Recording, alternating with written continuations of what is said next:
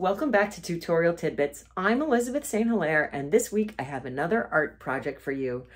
Today we're going to make a mixed media journal, a small little handmade book that you can take with you on the go so that you can be creative in small spaces. So if you've got a few minutes, let's go check it out. Welcome back. So today I am creating a watercolor mixed media handmade book or journal. And I'm using Joggles watercolor tags. This is the largest watercolor tag that they make, and it is a number 12 tag. So that's what I'm going to use for the pages of this book. I'm using these tags because they're very sturdy paper, and they're really good surface to handle water media, dry drawing, gold foil, blendable pencils, you name it. These are going to make a great mixed media book due to the really good, solid, rigid quality and excellent paper quality of these Joggles watercolor tags. So I'm going to create the bulk of the book pages with the number 12 tag, and then there are alternate size tags, like here's a number 8 tag, here's a small number 5 tag, and here's a medium number 10 tag.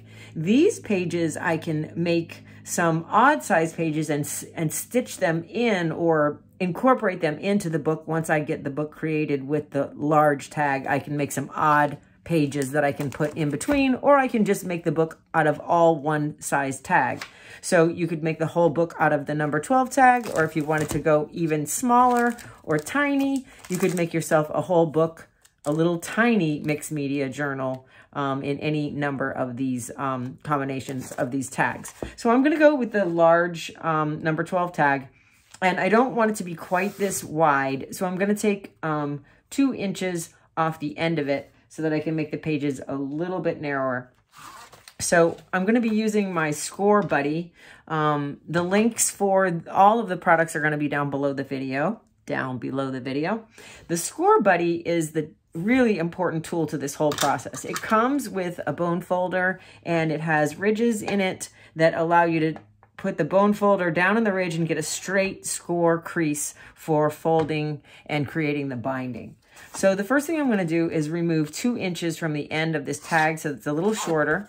I want to put the tag hole out because I love the fact that it's got the notched edges and the tag. So the binding is going to be the straight edge. So I'm going to take the score tool and go down at the 2-inch mark to shorten this tag so the book is a little bit shorter.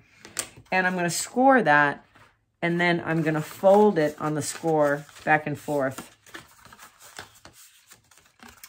And then I can either cut with scissors along that line, or I can tear it. And I'm just going to tear it because it's pretty easy once you score it back and forth.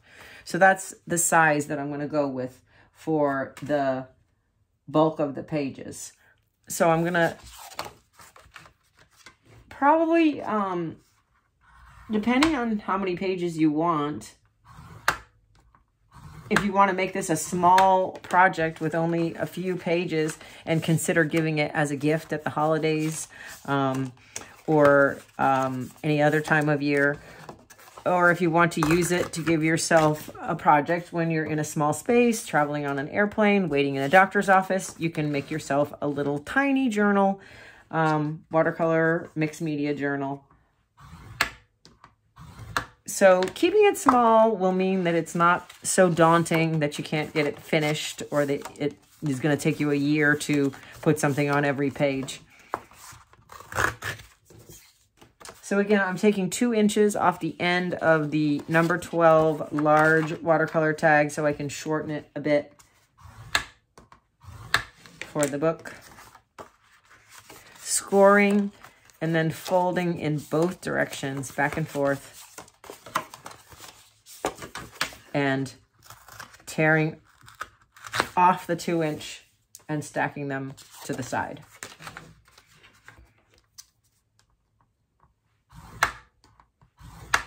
Now I'm going to create a 7/8 inch score line that will be the spine. Now the reason why I'm choosing 7/8 is because I've got double stick tape from Joggles that is 5/8. So a 7/8 score will allow me to run this tape right down the middle and not have to be completely accurate, but it'll fill up most of the space. So we're now going to score at 7/8. And this is Joggle's Sticky Stuff tape. The link for that will also be below. All the product links will be below. Sticky Stuff tape, 5/8 of an inch. Okay, so then you're going to score the 7/8 and fold it up towards the top. And you're going to do that on all of the watercolor tags that we just trimmed. So 7/8 score and fold up. This is what's going to create the binding, so the pages can flip and lay open flat in the book. Okay, so now we have a pile of the number 12 watercolor tags that we've removed 2 inches off the end, so they're shorter, and they've all got the 7/8 inch folded up edge. Okay, so what we're going to do is along that 7/8 of an inch edge, we're going to take the Joggle's Sticky Stuff double-sided tape, 5/8 of an inch, find the end of it here, and we're going to run it right down the middle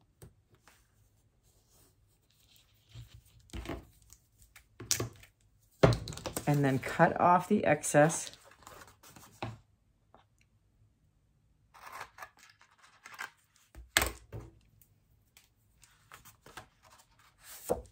Folding it back up, and then you're going to tear or remove the top layer to expose the double stick of the tape, and then take the next tag and line this fold right up on to this one. So aligning it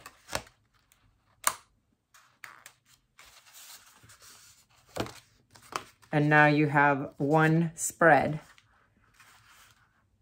And the tab of this one is where the next page will line up. So I'm going to, again, take the 5/8 of an inch tape, run it right down the middle of the 7/8 fold, trim off the excess,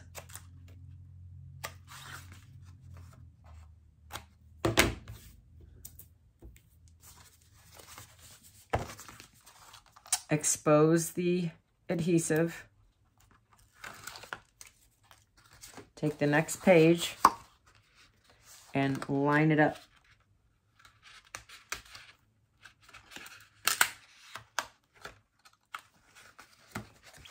As accurately as you can line it up is the better, because that's what will keep the book pages straight. But if you don't get it perfect, it's a handmade book and a handmade item, and it's okay if it's a little off kilter. I'm giving you that permission so that I can give myself that permission.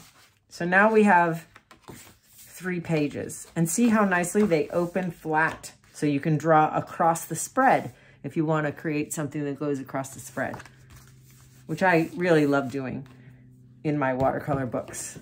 A panoramic, if you will.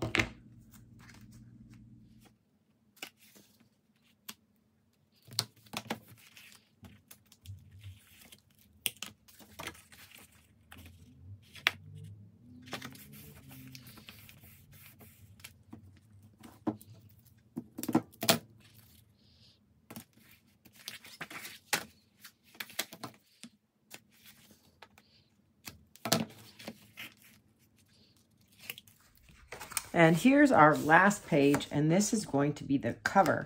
So because it's the cover, we're going to take off the tab on this page.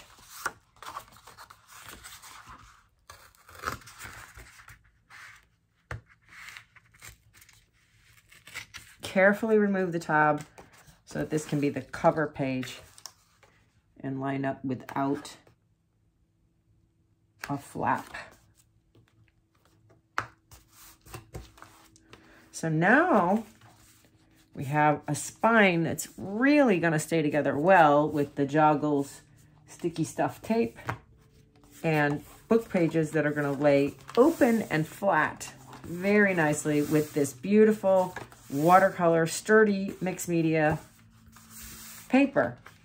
So to add in some random shorter tag pages, if you would like to do that, and I thought it would be kind of fun, I've scored some of the smaller tags and I would like to put them in so that there are short pages mixed into the book. So in order to do that, I'm going to take that same 7/8 inch flap,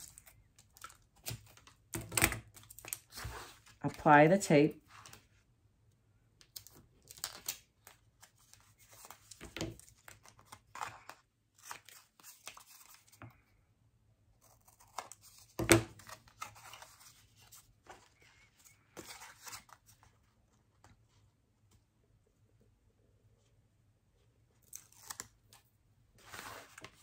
and I'm going to just adhere it right into the same spine right there, wherever I want it to fall.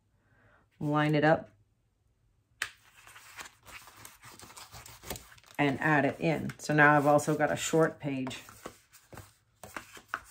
And in the next one, I'd like to add a medium page. And I think I'll line this one up in the middle. So you can add in this way, once you build the book with one size, and it could be any one of these sizes, once you build the book completely with one size tag, this is how you will intersperse some randomly shorter, smaller tags in the same process, but you want to do them after you build the book with one size tag, a uniform book, and then add in the shorter pages. So this one, I'm going to add it down at the bottom rather than lining it up in the middle. So now I've got a shorter page, and I'll add in another small page. I wonder if I could get 2 of those. Yeah, I could get 2, so it'd be kind of fun to do that. So 7/8.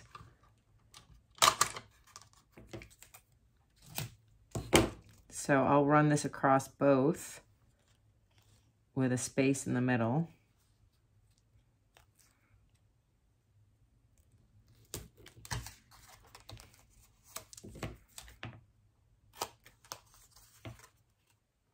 And line them up. So I'll put this one at the top and this one right underneath it. And now I've added in 2 short pages. So it's kind of fun to add in some random size pages if you are interested in that. Let's get one of these size, because I don't think I've put one of those in yet. I'm going to leave some double page spreads so I can paint across the spread. So I'm going to leave several that don't have other tags incorporated. I think that's a good suggestion, not to put a separate tag in the middle of every spread. Give yourself some spreads like this where you can paint across the whole thing. So there's a few of those here, several. I'll add this one to the back before the last page. And if you decided that you wanted more of the main size tags, we've already built the front, so there's no tab here, but you can take another one that's already hinged and add it to the back. So if you want to add more pages, you just add them to the back. So here's the book with the random interspersed smaller tags. And then here I'm deciding, oh, I'd like to add another page. So I'm just going to add the same size as the bulk of the book and add it to the back. So if you decide you want more pages than you made your original book with, because you want to intersperse some more random size tags and you want it to be bigger, you're just going to add your extra pages to the back. So that gives you flexibility to make your book bigger. Down the road, if you fill it all with art and you want to add some extra pages, you're just going to add that main size book page right to the back. So that is how you can make your own beautiful, sturdy, heavy-duty mixed media journal with the pre-cut watercolor tags from joggles.com that come in a variety of fun sizes that hinge together in this process with the sticky stuff Joggles tape. And here you have a great mixed media journal to keep you busy on a flight during the holidays or wherever you need to work on art, wherever you want to work on art in a small space.